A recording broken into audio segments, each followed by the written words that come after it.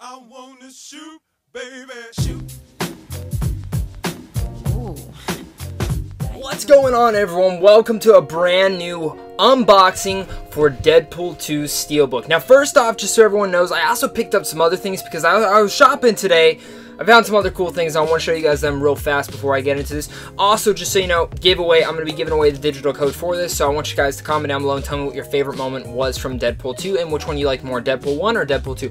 I still slightly prefer the first one a little bit more than the second one just because of some of the story issues I had with the second one, but the second one is still a blast to watch and I cannot wait to rewatch this film. But let me go into my haul. So first, the two other Blu-rays I did pick up today was I actually picked up a 4K, which was Tomb Raider. I love this one. It's a guilty pleasure of mine. I have a ton of fun and it's 4K and I didn't even own it on Blu-ray or DVD, so time to pick this one up.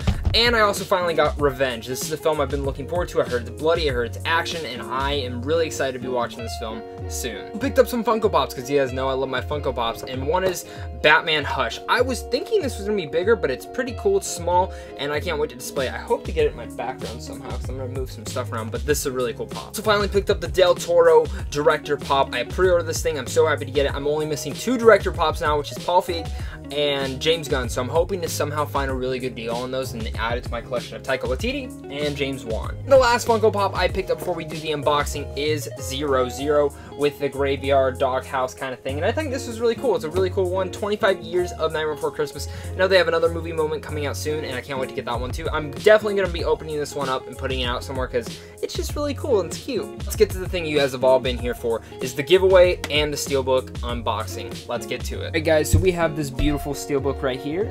Let's get it opening.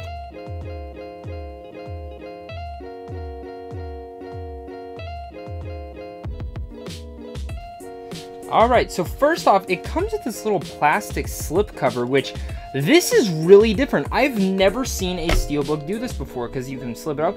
I really like that they added that to that. So it says includes 2 versions, theatrical and unrated cut, which is the super duper fucking cut, which is awesome. So yeah, that's pretty cool. So let's slip it out of the cover. I really like that they added that. I'm gonna definitely leave that on there. Then we also obviously have this DP2. A lot of people said it looked like a children's drawing, but I really like the design for it. I think it's better than the original design, which I'll actually compare it real fast. Hot potato, really cool stuff there. Real cool stuff right there, so let's open it up. Alright, so we have Deadpool, new formats rock. We have the longer packed with pixels. We have just the regular Blu-ray, and of course that. So let's look what's behind here for a second. Oh, so we got Deadpool running away, and what on earth could this dude be running away from? Let's find out. Ah, it's Blind Owl. That's pretty cool. I dig it. I dig it. So pretty dang cool little Blu-ray DVD kind of SteelBook here. I definitely like this one more than the original one, which I will show right now, and we'll compare it to this. So this is the first one, and I like it. It's cool. It kind of annoys me that this thing's down below. Is this one down below too?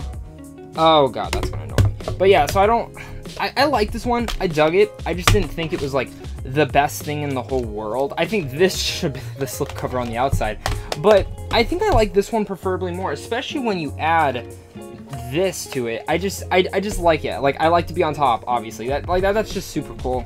But I'm so excited to be watching this film again. Definitely some pretty cool stuff here. I'm definitely gonna have to do a double feature today of the original Deadpool and Deadpool 2 and see how this holds up. I need to get Deadpool 1 on 4K though, but man, I'm just appreciative to have this. Really enjoyed the SteelBook. Tell me guys what your guys' thoughts are on Deadpool 2 again. Leave it down below so that way I can throw you guys in for a giveaway to see who can get the digital code for this beautiful thing. Leave me a comment down below, guys. Also, make sure to hit that like and subscribe button to be entered into the giveaway. I need to see that as well. Of course, guys, make sure to hit up Sandwich on Films also down below because right down there you guys can get into advanced movie screens. You'd also check out some movie news and also some movie reviews. But of course, until next time, stay classy.